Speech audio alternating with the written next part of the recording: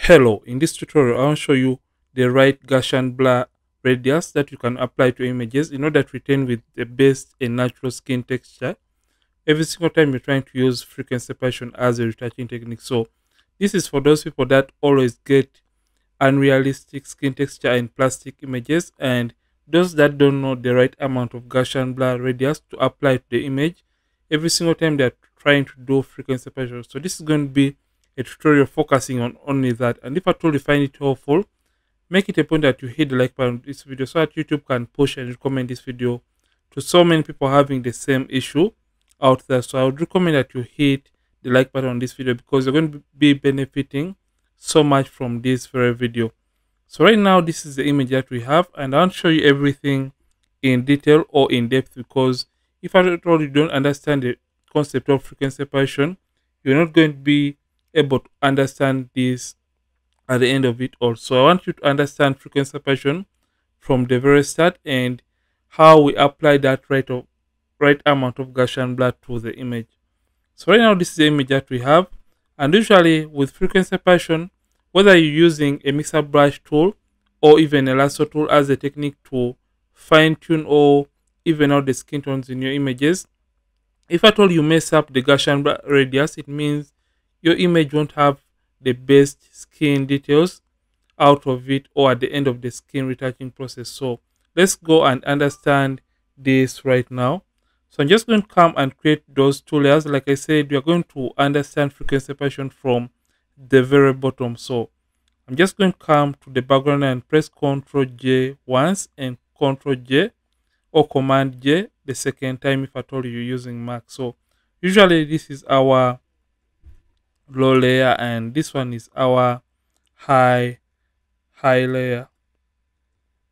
So usually we have our colors in the low frequency layer, and in the high frequency layer we have the textures. So how frequency separation works, the magic usually takes place in this first step or in this low frequency layer, and I want you to pay maximum attention to this step. So usually we turn this off and we select the low frequency layer. So if at all you're using an action or a shortcut that enables you to create these layers automatically, this is a point when the action stops and you apply in the Gaussian blur values or the radius that you want to apply on the skin. But when you mess up this, it means you won't get the best out of your image or the best out of your retouched image at the end of the process. So I'm just going to select this, and the action usually stops at this point when you put in the details. But if at all you don't have the action, this is what you have to do. So you're going to select the low frequency layer, then come to filter and come down to blur and come to Gaussian blur. So with the Gaussian blur selected, you're going to get this window open for you. So right now you can either zoom in or you can either zoom out or zoom in rather. So this helps you to navigate through the skin. So it is literally the same image that you have in this window. And in order to see it well, make sure that you leave the preview checked right here. So this is the most important step, and I just hope you are really paying attention.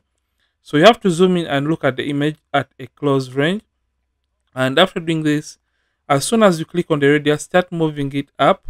So you have to move the radius up to the point when you're just starting to lose out on the textures or the details in the image. So just start moving this up as you're looking at the textures right here. So you have to look for a reference point or an area that has prominent skin textures in the image, meaning when you start losing out on these textures, the rest of the textures will automatically be lost.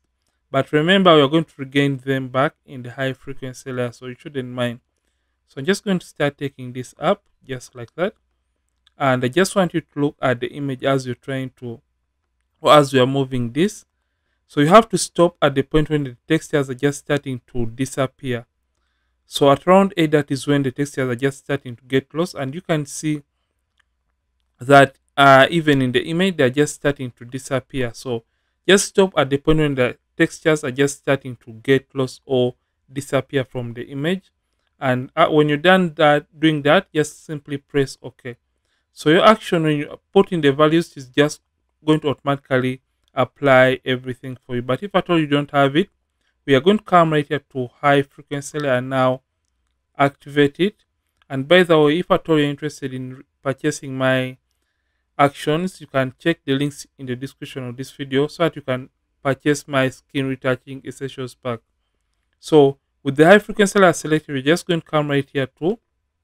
So make sure that this is selected, and now we're just going to come to image. So you select the high frequency layer and come to image and come down to apply image. So when you come to apply image, usually the source is the name of the image and the layer from which we want to extract our textures. Remember, we want to extract the textures to disappear completely from the low frequency. So just come and select low frequency layer, and the channel has to be RGB. And if at all you're dealing with an 8-bit image, if at all you have 8 right here, make sure you use a blend mode of subtract, and the opacity has to be 100, the scale has to be 20, offset 128, and make sure the preview is on, and you'll have the gray or the textures on this gray kind of layer right here. But if at all you have 16, meaning your image is going to be 16-bit, make sure you change the blend mode to add. The opacity has to be 100. Make sure to preserve transparency and mask cannot check. The scale has to be an offset at 0. And make sure you turn on the invert option, and you'll have the same results right here. Come and simply press OK, and come and change the blend mode from normal and change it all the way down to linear light, and we'll get back the image the way it was meant to be. So usually I group this, so I'm just going to select both by pressing Ctrl and clicking on both layers and selecting them and pressing Ctrl G or Command G on the keyboard to group them, and you can rename this to frequency separation. So this is another step that you have to take into consideration.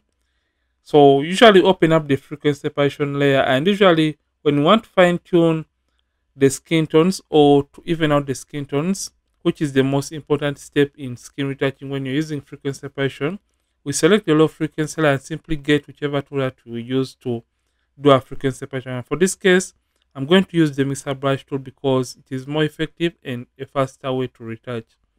So I'm just going to come right here to a settings and make sure the hardness is at 0, and make sure clean brush is selected.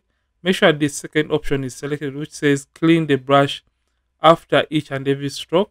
The weight we are going to be using is 9%. The load is 75, the mix of 90, and the flow of 100%. Make sure sample all layers is not checked, because when you click on this option that says sample all layers and you start painting on the skin, let me just show you this, and you start painting, it means it's also going to be copying the textures and painting them in the low frequency layer, which we don't want to happen in this case. So I'm just going to undo that. So make sure sample all layers is not checked and you have selected the low frequency layer.